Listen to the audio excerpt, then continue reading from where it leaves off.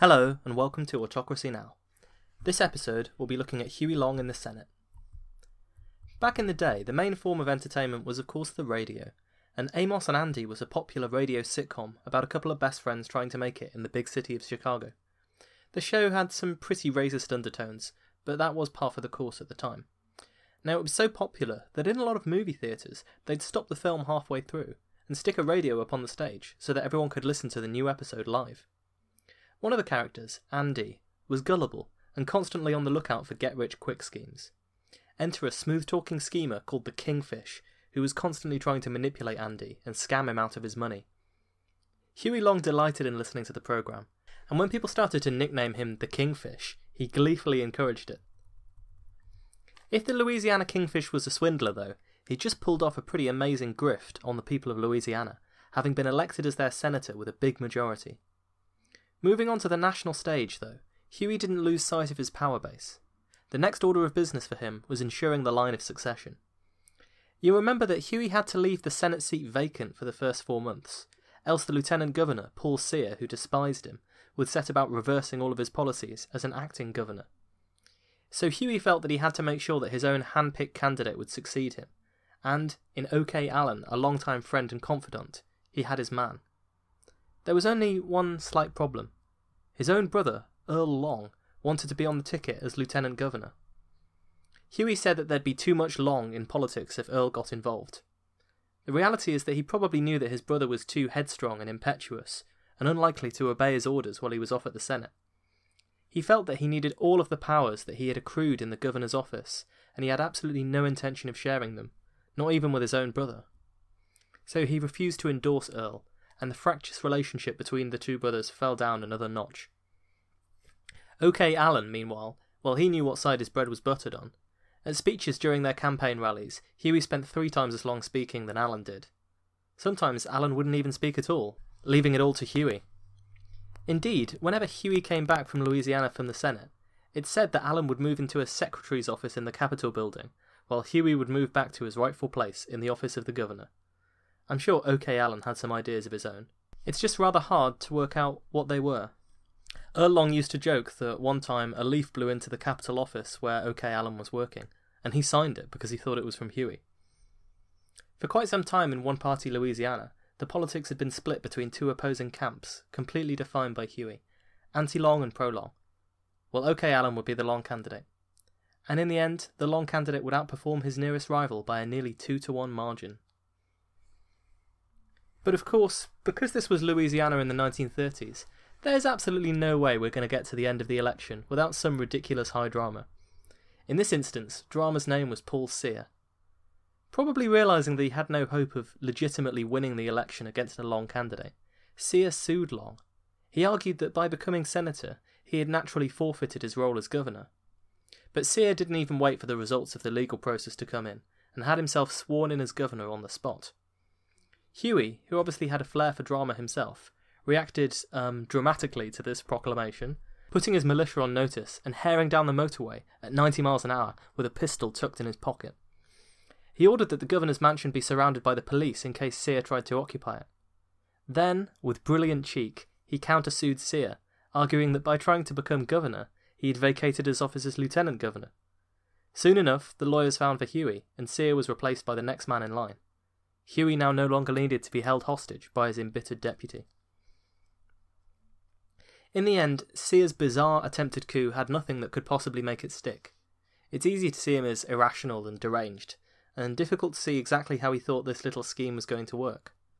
And the people of Louisiana got the joke. Soon enough, dozens of wags showed up at public offices and demanded that I should be sworn in as governor.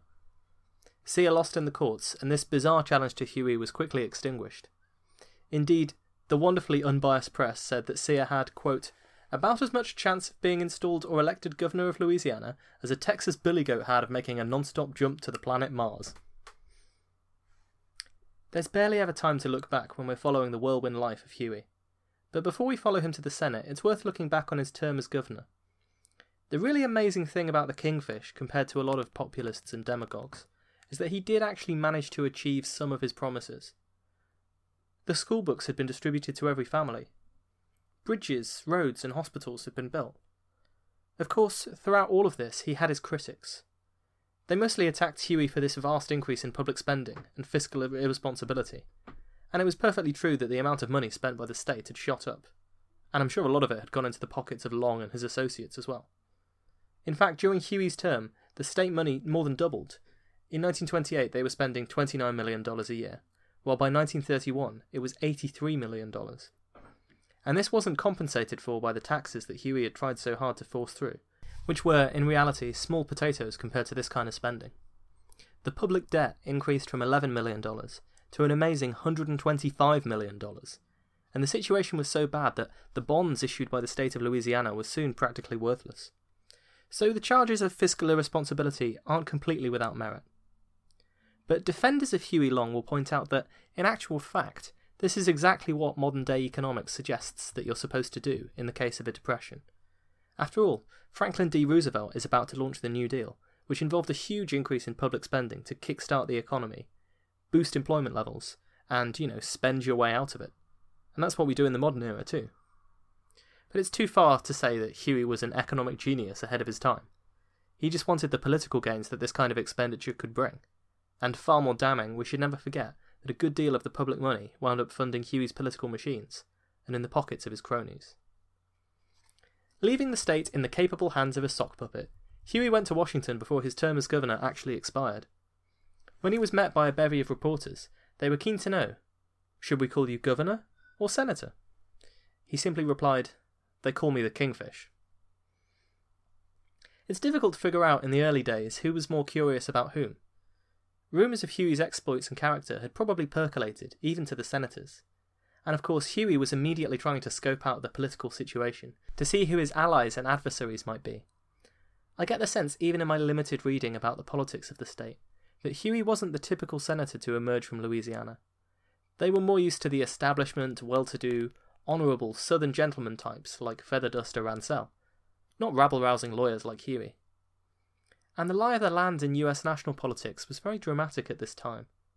This was 1932.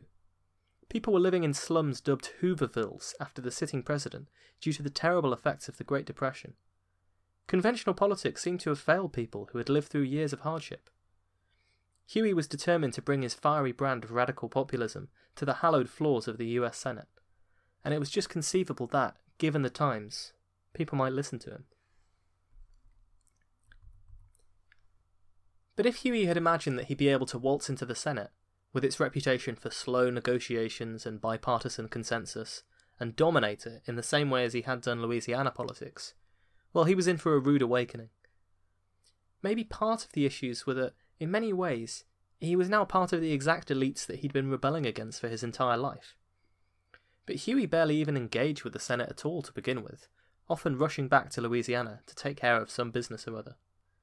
He showed little interest in the committees that he was assigned to, showing up to fewer than half of their meetings, and rarely contributing. And when he was asked about the state of Washington by the folks back home, he railed bitterly against even his fellow Democratic senators. Quote, "The Democrats seem like a whipped rooster with the victor pecking us on the head, all standing there, bleeding, taking it." Not that Huey was a non-entity. Indeed, to the senators, he was something of an annoyance, running around in a bright red necktie and brown tweed, as well as ostentatiously monogrammed shirts, the kind of thing that made him stand out from the crowd. There are countless anecdotes of him backslapping a horrified fellow senator and referring to him in overfamiliar terms. He stalked around the Senate, constantly in motion, like he was delivering one of his flailing-armed speeches. We've talked in previous episodes about Huey's boorish behaviour being carefully calculated to ensure that his supporters loved him, and certainly he built his career around standing out. But it's also worth bearing in mind that he probably didn't know how he was supposed to act, and some of the disappointment that he seemed to have in the lack of radical energy of the Democratic senators, well, this is likely genuine. He might have thought that he was on the party of the working class and the common people, and not found them to be that when he got there. And they didn't all take to him either. Indeed, Roosevelt's wife always just referred to him as that awful man. When Huey did speak, he would always divert the theme to his one real core issue of national politics: wealth inequality and redistribution. A few months in, he delivered a dramatic speech entitled "The Doom of America's Dream," This was the first of the Huey Long dramatic speeches in the Senate that would bring people to come from miles around to hear what he had to say. Here he introduced the first few measures of what would become the Huey Long Share Our Wealth programme. Personal fortunes should be limited, and the remaining loot divided up amongst the poor. Huey's rhetoric was as soaring as it ever was. Quote, "There can be no rule so sure as one that the same mill that grinds out the fortunes above a certain size at the top grinds out the paupers at the bottom. This great dream of America, this light and this great hope, have almost gone out of sight in this day and time, and everybody knows it." End quote. If Huey had hoped to persuade the senators with his rhetoric, though, he was in for some bitter disappointment. No one really seemed especially interested in wealth redistribution, and his speeches instantly marked him as the most radical man in the body. Although they got some positive press coverage, one newspaper said that it was the most impassioned plea on behalf of the impoverished people for years. But all of the amendments that Huey introduced for wealth sharing were voted down by sound majorities. One Conservative senator, you can imagine him maybe puffing on a pipe as he said this, said, "We always have a wild man in the Senate. We let him blow off steam, and then we tame him." But of course, the whirlwind had no intention of being tamed. It had probably always been clear to Huey that the Senate was just another body that he had to go around. He now had a platform, a national platform, to elevate his demagoguery and popular appeal to the national stage. He didn't want to work with the rest of the Senate, or even with the rest of the Democratic Party. Instead, he wanted to be an alternative to them. The exasperated senators, listening to his wild, impassioned speeches about inequality and injustice, were listening to tirades that were only half meant for them. Huey always had one eye on the public gallery. There's one usually reliable way to get people to pay attention to you, and it's one that's worked well for Huey in the past. Do you remember when I told you about how he talked about getting support in some new town or locality? The plan was basically to find the guy in charge and take him down. Then the opposition coalesces around you, and then you could negotiate with the undecideds. Huey never wanted to be a lackey for the man in charge, and so he reserved his most vicious attacks for Joe Robinson, who was the leader of the Democratic opposition in the Senate. And his strategy for attacking opponents on the national stage was practically singing from the Louisiana hymn sheet again. He denounced Joe Robinson as being bought and paid for by corporate special interests. At one point, he listed the corporations that were clients of Robinson's law firm, arguing that his votes had been corruptly bought by these companies. You'll remember that Huey now, he's not really being a hypocrite, because in his legal career, he made it a point of never really working for the big corporate dollars, so he could still smear others as being bought and paid for when he wanted to. Those of you who have been closely following US politics recently will know that there are certain rules in the Senate about disparaging the conduct of other members on the floor. Huey risked being thrown out, as well as alienating the more moderate members of his own party. After all, when they should be united, attacking the Republicans in charge, he was there attacking their own leader. Even if they had axes to grind with Robinson, this complete lack of decorum was unlikely to be successful. But you have to remember that Huey is always gunning for the top position, and to sweep to power, he'd have to be a very unconventional Democrat. He had to use his voice. Already, when he spoke to members of the public, he was starting to denounce both parties. He said, quote, "They've got a set of Republican waiters on one side and a set of Democratic waiters on the other side, but no matter which set of waiters bring you the dish, the legislative grub is all prepared in the same Wall Street kitchen." But when he wasn't stretching metaphors too far, Huey was engaging in the other great tradition of the Senate. This is one most suited to Huey's political talents. I'm talking, of course, about the filibuster. And yeah, I do love a traditional political filibuster. It's such a great idea. Like Cicero inventing it, all of it, it's brilliant. So I might drool a little bit over this, but never mind. For those of you who don't know, a filibuster is a technique you can use in certain democratic bodies where you have a right to speak for as long as possible in order to draw attention to a specific cause, or, more usually, block a piece of legislation in a spectacular, if undemocratic, fashion. You just carry on talking, and talking, and talking. The allotted time for deciding the bill elapses. In extreme cases, a single individual can block legislation by bibbling on for hours on end. And naturally, Huey, with his dramatic, flailing-armed oratory, loved it. During one filibuster, "I am beginning to be convinced by the logic of my own argument," he said, teasingly, strutting around the Senate. "I feel the urge to go on and talk some more." Huey regularly deployed filibusters to block key pieces of legislation and draw attention to himself and his Share the Wealth program. He would often intersperse his speeches with personal attacks and anecdotes. And so his filibusters became his career in microcosm. He strode around dramatically and emotionally demagoguing, wittily talking down his rivals. Meanwhile, the distinguished gentlemen of the Senate looked with increasing disgust and disdain. But in the public galleries, people would flood to see him. Ordinary procedural legislative meetings would turn into a complete circus. People would phone each other from across the city when Huey started talking. A lot of people couldn't accept him as anything more than a sideshow to their serious business. Some were outraged.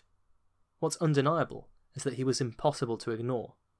And for a lot of people, this was the start of something much bigger. So the filibuster is Huey's career. It's the perfect metaphor for his career. Huey may not have won many friends with his gruff, combative, and sometimes downright annoying approach, but he did manage to win one friend in the Senate during his time there. Hattie Caraway of Arkansas was an odd fish for the Senate of the day. Her husband had died in 1931, leaving his Senate seat vacant. The Arkansas political elite got together, they had a bit of a chinwag, and they decided that none of them really fancied the job of serving as senator for a few months, only to then have to fight an election. So they indulged the old Southern tradition that let a widow take over her husband's old seat, and Hattie Caraway ended up in the Senate. She wasn't the first female senator at this point because other widows had taken over their husbands' seats before. Although she'd never expected to be put in this position, she was far from the placeholder that everyone in Arkansas thought she'd be. She felt a real sense of duty on more than one level, to the base that had voted for her husband, and more broadly. Nor was she willing to stand aside for them to let them ascend to their thrones, declaring, "The time has passed when a woman should be placed in a position and kept there only while someone else is being groomed for the job."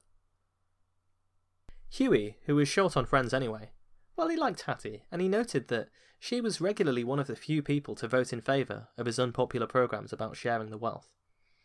When Hattie surprised the establishment by announcing that she was running for re-election, and of course was instantly dismissed by all the papers who thought she'd come a distant last, Huey saw his chance to go back out on the campaign trail. He needed all the friends he could get in the Senate. And besides, Arkansas was a good place for him to go politically. It might be that there, a neighbouring state, his populist message could take root and prove that Louisiana wasn't a fluke. It could catapult him further onto the national stage. And of course, it helped that the other senator from Arkansas was his new arch-rival and punching bag, Joe Robinson. He offered to help Hattie campaign. For her part, she liked Huey, but thought him too radical in a lot of respects. And she was fiercely independent, writing in her diary, "I won't give up my vote for anyone. Sitting in this room day after day without the freedom to vote for myself would be beyond pointless for me." So she agreed to accept Huey's help and let him campaign with her. But to her credit, she said that Huey couldn't use it as a platform to attack Senator Robinson, and Huey could never ask for her loyalty in votes. Huey agreed. What followed, in just 6 days, was described aptly as a circus attached to a tornado. All of the tactics that Huey had honed and perfected in Louisiana were transferred to the people of the neighbouring state. Tons of circular letters in favour of Hattie and Huey's Share Our Wealth programme, they were all distributed.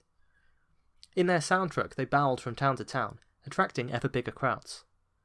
Some of them might have shown up just to see the circus, but more than a few of them left convinced that Huey was the next big thing in politics, and willing to support the widow with his endorsement. Huey, quote, "I'm here to pull a whole bunch of pot-bellied politicians off this old woman's neck." End quote. The classic mix of Huey's radicalism, smooth talking and humour was all there. He held up a Bible, arguing that Jesus would have been in favour of sharing the wealth, and that the big men in the Senate thought they knew better than the Lord. One of Huey's proposals was to limit wealth to $1 million, one of the most radical measures ever put before the Senate. But Huey didn't choose to put it that way. Instead, he chose to focus on mocking the poor millionaire. Why, it was awful. That means that if one of these poor millionaires went to bathe and shave, he would only get $500 richer by the time he put his clothes back on. Behind the pomp, ceremony and drama, the ruthless efficiency of the Long machine in terms of organising these massive campaign events can't be underestimated. At one campaign rally, the crowds that turned up were so large they had to move from the town hall to the baseball stadium. There are some estimates that the rallies Huey held in the state were the biggest meetings that had ever been held in the state, period. Again, the establishment hated it, and this just fueled Hattie and Huey's fire. "I heard one of Mrs. Carraway's opponents is hollering already," Huey said. "I won't mention his name, because he's never had that much free advertising in his life. And my folks told me not to speak ill of the dead, even if they're only politically dead." It did turn out that his opponents were politically dead. When the results came in, Hattie won by a landslide, and became the first woman ever to be elected to a full Senate term. Now it's true that the conditions were quite good for Huey in Arkansas. It also had a population of rural farmers, bitten hard by the Great Depression, who were willing to listen to this kind of radicalism. A lot of them knew that Hattie had already been a champion for their interests in the Senate, and they might not have trusted her opponents from the big cities to do the same thing. But the landslide still shocked the Arkansas political establishment. He had shown that Louisiana was not a one-off fluke. By taking his show on the road, and getting some admittedly deserved credit for Hattie's victory, he had begun to inch closer to that national stage. 250,000 folks from Arkansas had seen his passionate speeches about sharing the wealth. Word of Huey was starting to spread beyond Louisiana in a big way. And he knew it. He said that he could take the state in a national election. But it was still very necessary for Huey to maintain his grip on his home state. And in those early days of the Senate, he scored another political coup. His chosen candidate, Overton, won Louisiana's other senatorial seat, in an election rife with allegations of corruption, and bitterly fought over the Long issue. Once again, everyone knew who the Kingfish had endorsed, and his shadow hung over the contest, even when he wasn't there actively campaigning and stumping for his man. He could perhaps feel that he had 3 seats in the Senate already. His bloc was starting to grow. But Huey was not the only great politician to make hay during the deprivations and suffering of the Great Depression. His next opportunity to force his way onto the national stage came when he was supporting another radical up-and-comer, Franklin Delano Roosevelt. Despite some attempts to oppose him from within Louisiana, Huey led the delegation to the Democratic National Convention, where they would pick their nominee for the 1932 presidential election. Huey knew that FDR had a decent chance of winning, and that by supporting him, they could shift democratic politics towards more radical left-wing reforms. FDR had already started talking about helping the forgotten men and sharing in the distribution of the national wealth. Well, that was music to Huey's ears. Huey knew probably that FDR did not support anything quite as radical as what he was proposing on the campaign trail, but it was a step in the right direction, and Louisiana's votes had proved important in helping him get through as the presidential candidate. Huey knew a good rising star to hitch himself to when he saw one, and he brought the same type of whirlwind politics to persuading the delegates in the South to vote for Roosevelt. FDR knew that, at this early stage, he could get good numbers of votes from the radical fringes. Endorsements from Huey Long and Father Charles Coughlin, another radical, the radio priest, who proposed dramatic measures to resolve the Great Depression in his popular radio broadcasts. But such men were also dangerous, and for his part, FDR was wary of Huey Long. His naked ambition was all too obvious to a canny politician like FDR.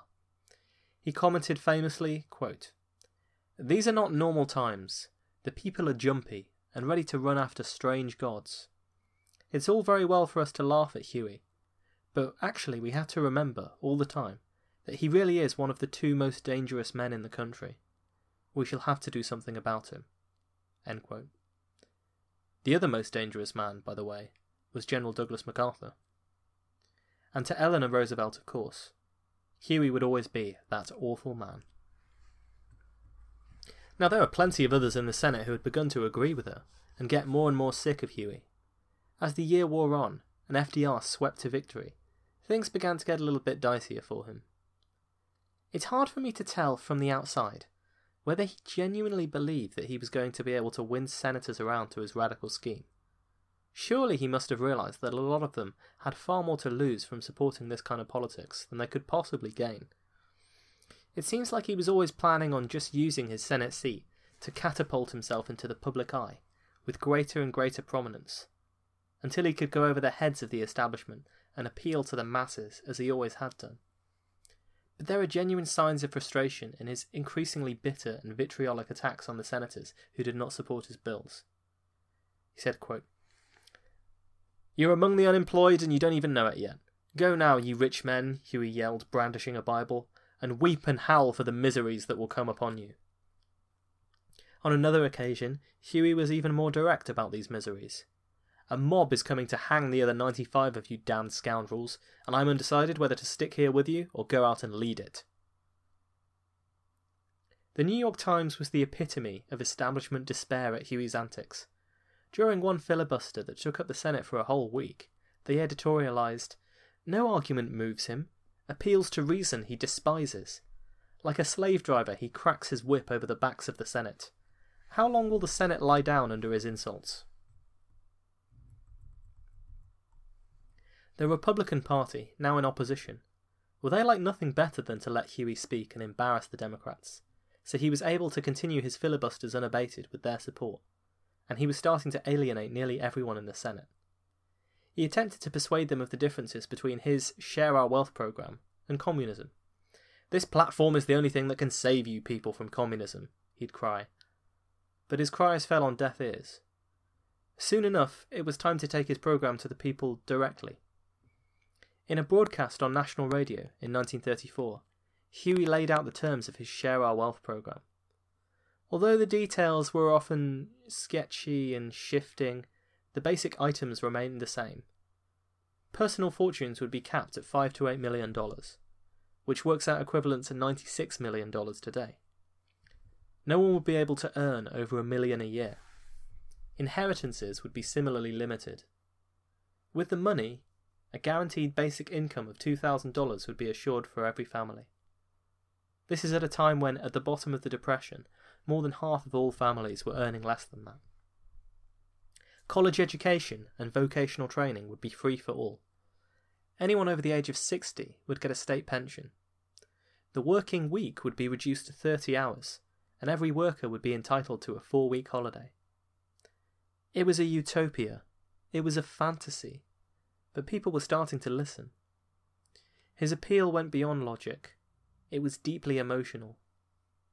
He said, quote, "But in the name of our good government, people today are seeing their own children hungry, tired, half-naked, lifting their tear-dimmed eyes into the sad faces of fathers and mothers who cannot give them food and clothing they both need, and which is necessary to sustain them. And that goes on day after day and night after night, when day gets into darkness and blackness, knowing those children would arise in the morning without being fed, and probably go to bed at night without being fed. We do not propose to say that there will be no rich men. We do not ask to divide the wealth. We only propose that, when one man gets more than he and his children and children's children can spend or use in their lifetimes, that then we shall say that such a person has his share." Did Huey really believe that his sums added up? Did he really believe that this kind of system could work in the United States? I don't think we can ever know that for certain. It does seem very idealistic for someone who knew as much about how things really went on, the corruption, backbiting, and double-dealing of government, to believe that this kind of system could ever sustain itself. At the same time, he had beat the same radical drum for his entire political career. Even from the early days in Louisiana, he had redistributed wealth from corporations towards the public good, or at least portrayed himself as doing that. The only thing we really know about Huey is that, whether he wanted to do it for angelic or demonic reasons, he was hell-bent on getting into power. Take this quote from early in his Senate career, which is pretty revealing. He said, "A perfect democracy can come close to looking like a dictatorship. A democracy in which the people are so satisfied they have no complaint." And then there's his response to the people who dared to question whether Share Our Wealth could work financially. When they said they didn't understand the numbers, he'd say, "You don't have to understand, just shut your damned eyes and believe it." This philosophy can be helpful on some occasions, but it's not what you'd call good accountancy. The reality was that, for Share Our Wealth, the numbers didn't add up. Not only did it have all the problems of socialism, the implementation problem, the flight of capital problem, corruption issues, but even by successfully confiscating all of the fortunes of the millionaires, Huey would have nowhere near enough to fulfill all of his promises. But reality didn't have to enter into it. Every man a king, and no man wears a crown. It wasn't long before, inevitably, Huey began to break with FDR. The men distrusted each other, and at any rate, Huey was probably concerned that FDR's popularity and success could make it far more difficult for him to become president. FDR was splitting the left, after all. FDR's was the presidency that really started the American tradition of the first 100 days, and FDR's first 100 days were a real barnstormer of a success. They radically altered the direction of the country with the first New Deal legislation. Huey generally supported this famous series of measures that established the Federal Emergency Relief Administration to spend money on soup kitchens, employment, education and food supplies. The vast public works programs like the PWA and the Tennessee Valley Authority. They built dams on the Great River. They were all endorsed by Huey. But he made it clear that his endorsement was not uniform and completely conditional on the politics. He said, "Whenever this administration has gone to the left, I've voted with it, and whenever it's gone to the right, I have voted against it." The New Deal was reform, and it was a start, but it was nowhere near as vast and sweeping as what Huey had in mind. There were reasons aside from idealism and ideology for the break with FDR, though. With the New Deal and all of its public works programs came a vast influx of federal jobs. And lest we forget, these jobs are the lifeblood of the long political machine and the currency he traded in. It was absolutely vital for him, in order to maintain his hold on power, that there should be no interruption to this supply of government jobs, the ones that he'd dole out to reward his supporters. But FDR had absolutely no intention of strengthening the long grip on Louisiana. Traditionally, the senior senator, which was now Huey, was consulted before federal jobs were awarded. But FDR broke with this tradition, and the federal jobs were decided on a non-partisan basis. In effect, this meant that most of them ended up going to anti-longs. FDR was hoping to limit Huey's power and have greater federal power. Huey was enraged, and even said, probably only half joking, that Louisiana should secede from the Union to stop the federal bureaucrats, hobocrats, and 58 other types of crats from running their affairs. Once Roosevelt had denied Huey the patronage he craved, he was just as often an outspoken critic of Roosevelt as he was a defender. He began redoubling his efforts to introduce the Share Our Wealth bills. The shaky alliance between FDR and his radical friend from Louisiana had lasted less than 6 months. Quote, "No, I will not participate in the Democratic victory tonight," Huey cried after another piece of New Deal legislation was passed. "I do not care for my share in a victory that means the poor and the downtrodden, the blind, the helpless, the orphaned, the bleeding, the wounded, the hungry and the distressed will be the victims." It might have been more honest for him to say that he didn't feel like his share in the victory was big enough. Huey feigned a complete lack of concern about the patronage, saying, "As far as I'm concerned, they can keep it." And it was true that he had a lot of state jobs, and his increasing popularity to keep him in charge. But Roosevelt denying Huey patronage in the New Deal federal jobs was a big deal for matters in his home state.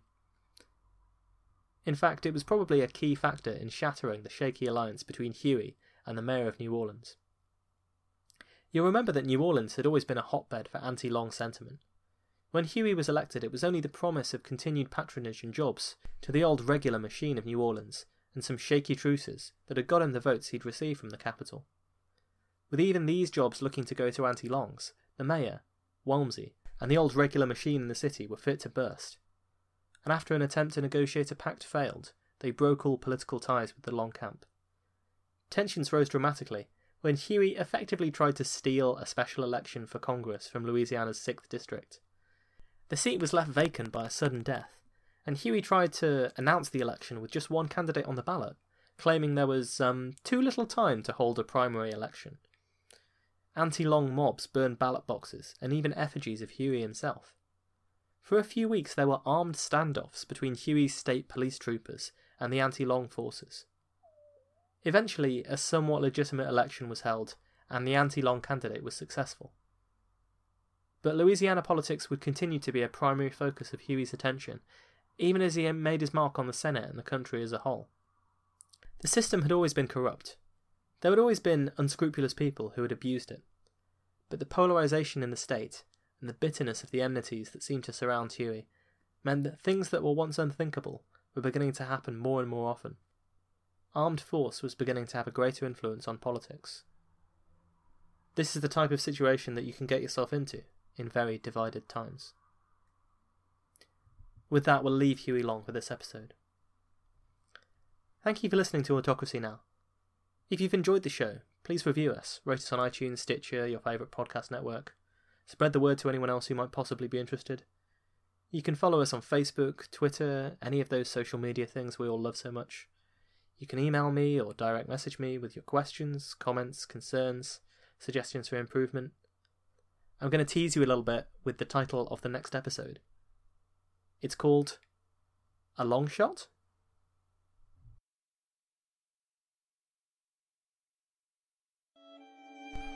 Our theme music is The Spirit of Russian Love by Zinadia Trokai, and you can find her stuff at kostat.bandcamp.com. That's KOSTA.bandcamp.com. I hope you've enjoyed this episode.